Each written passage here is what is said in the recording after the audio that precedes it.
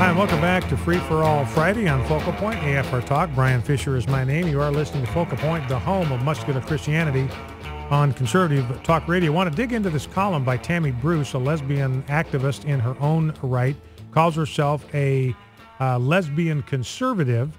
I want to read a little bit from her column today because she says I think, some pretty profound things, some pretty sobering things, and she's saying things as a lesbian activist that I have been saying for years. And so, as far as I'm concerned, it's sort of gratifying to get this kind of endorsement or affirmation for some of the language that I have used and been vilified for it. Now, she's a lesbian, technically ought to be impervious to any kind of criticism from others in the homosexual community, and she's out there saying it. This is from my home state of Idaho. Before we get to that, there are some parents that are being sent to a penalty box, if you can believe it, if they cheer at a game. In other words, they're going to a game and they're having what's called Silent Cheer Day. And the reason they don't want parents cheering is that it would help eliminate some negativity during games. Now, I don't understand that at all, how eliminating cheering is going to eliminate negativity, or the lack of yelling will eliminate some negativity. I went to a lot of games when my son was in junior high and high school, in college, and I never heard, at that level, I never heard people yelling at opposing players. Now, it happens in professional baseball all the time, happens in professional basketball, but I never once, I'm not saying it never happens, but I'm saying I never experienced it a single solitary time where our families, the families with our players on the court or on the field, were yelling insults or negative comments directed at players on the other team. It just didn't happen. You cheered, you pulled for your guys, your son, their friends, his teammates. That's what you did. So, but anyway, on this Silent Cheer Day, you cheer. This is in Idaho, my home state, I'm embarrassed to admit. You get sent to a penalty box for 1 minute if you cheer. Last night, by the way, Son of God premieres today, pulled in $1.2 million last night, off to a great start. The other big release of the weekend is an action movie with Liam Neeson called Non-Stop. It just pulled in $720,000. So Son of God outpacing Non-Stop by about 500 G's opening yesterday. Now, I want to talk about Tammy Bruce's column here in the Washington Times. And the headline that's given, and this, of course, is given by the editor of the paper, maybe not the one that she would pick, but the headline says, "Why the veto of Arizona's religious freedom bill is alarming." Now, let me read some excerpts from this. She says this: as a gay conservative woman, so she identifies herself as a conservative and as a lesbian. She is a gay conservative woman, a lesbian conservative, which I think is an oxymoron, but that's how she identifies herself, as a gay conservative woman, because homosexuality is just not a conservative value. But that's how she identifies herself, and so we're going to go with that. As a gay conservative woman, I supported Arizona's religious freedom bill, which was just vetoed this week by Governor Jan Brewer. I supported it because it embodied the values every American civil rights movement stood for: the freedom to live our lives without being punished for who we are. In this case, it was a bill making sure people of faith would not be forced to violate their religious beliefs in the event someone demanded they do so. This bill was thought necessary because of the emergence of business, large and small, being attacked by the gay left for either espousing Christian values or acting on their Christian faith. And we've been over this before, the photographers and the bakers and the florists. Individuals were being sued for refusing to violate their religious beliefs. Having been a liberal community organizer in my past, I immediately recognized the strategy being employed. This is an effort to condition the public into automatically equating faith with bigotry. Now, this is very, very profound. This is the most profound thing that she says in this piece, that if you watch the left in America, what they are trying to do, and this is where the Southern Poverty Law Center comes in, by demonizing the American Family Association and calling us a hate group simply because we stand for religious values.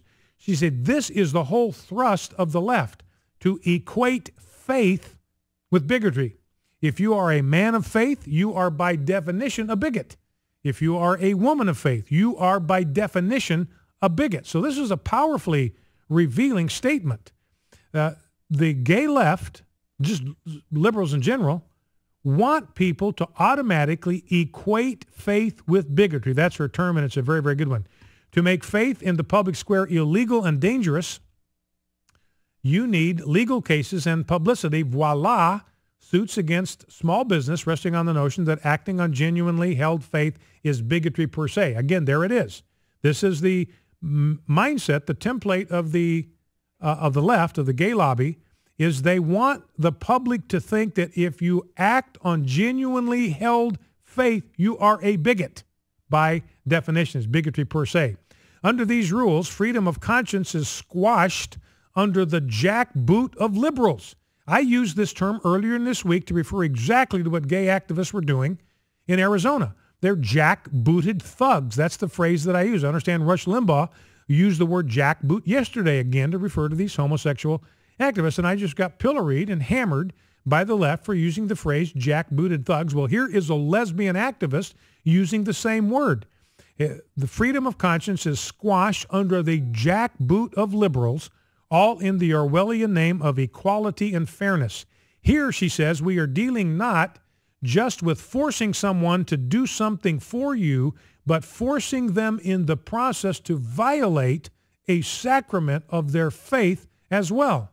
If we are able to coerce someone via the threat of lawsuit and personal destruction to provide a service, how is that not slavery?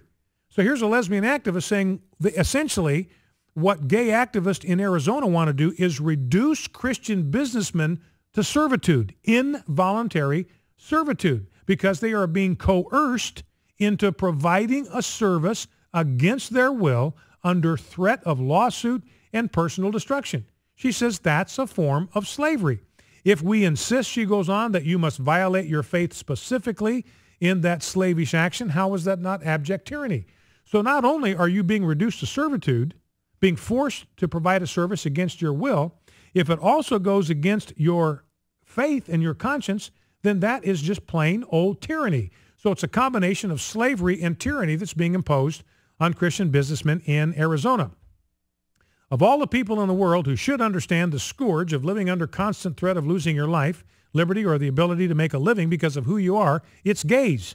It has been disgusting to watch supposed gay leadership drag young gays and lesbians through an indoctrination that insists that in order to have equality, you must force other people to do your will, make them betray who they are, and punish them if they offend you. Horribly, she says, the gay civil rights movement has morphed into a gay Gestapo.